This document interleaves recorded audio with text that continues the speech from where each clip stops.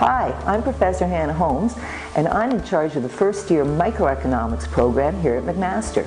My colleague, Professor Bridget O'Shaughnessy, she looks after the macroeconomics sections, and she's not here, so I'll tell you a little bit about her course afterwards. We're both very much at the same page. We use a lot of technology in the classroom. This is something that we're really big into, so there's all kinds of neat stuff that you'll be able to do in the course. Do assignments online, we have podcasts available, we have lecture notes available, all kinds of stuff to help you out. Now, why should you take economics is what you're probably wondering.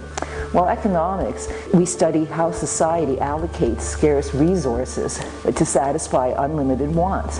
And it's all about decision making. In my micro course, I look at how individuals, like you and me, and firms and businesses make decisions. And that process of decision making will serve you well in everything you do. I think you'll make better decisions all the way around once you see how we do it in economics. My colleague's macroeconomics course, that looks at the big picture. So it looks at economy-wide issues like unemployment and inflation.